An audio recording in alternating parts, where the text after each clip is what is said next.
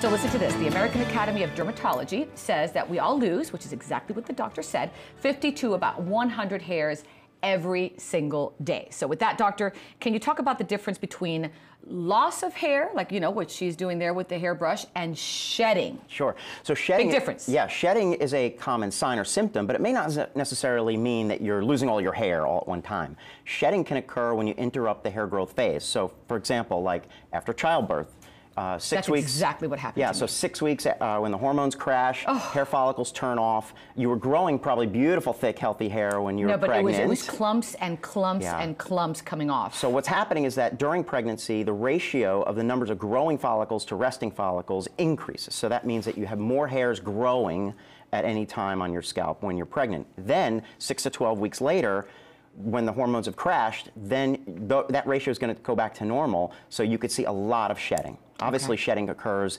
you know, from medications, you know, chemotherapy and things like that, trauma, high stress, general anesthesia. These are all some examples of shedding.